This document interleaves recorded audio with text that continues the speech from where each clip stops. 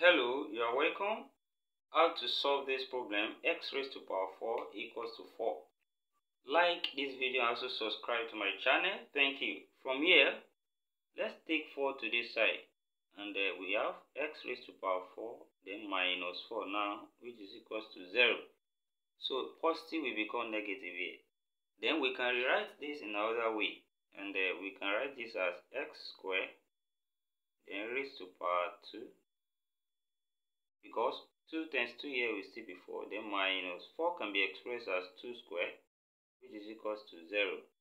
And from here, this follow this pattern of difference of two squares, when we have a squared minus b squared. This same thing as a plus b into bracket a minus b. So when we use this pattern here, then we have a represented as x squared, then b represented as 2 here.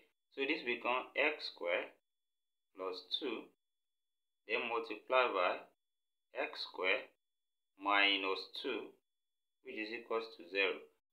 And then we have two possible cases here. We have x squared plus 2 equals to 0, or we have x squared minus 2 equals to 0. Now from here we take 2 here become minus. That's x squared equals to minus 2. And here we take minus 2 here become plus. X squared equals to 2. And from here we can take the square root on both sides in order to remove this square. So square root of this side, we have square root of x squared equals to square root of minus 2.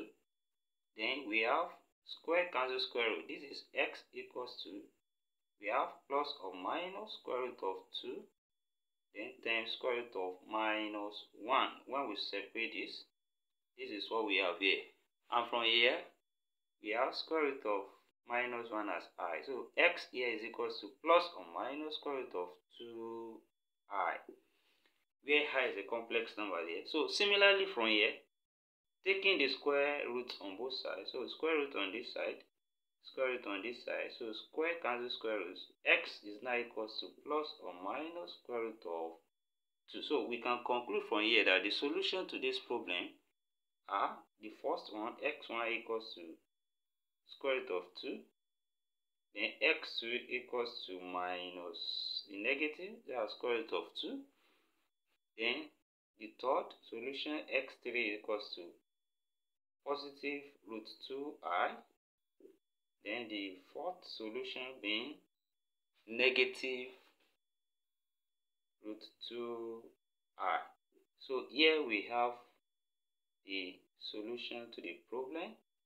And then we say thank you for watching. Don't forget to subscribe, like this video and share. See you in the next class, and bye for now.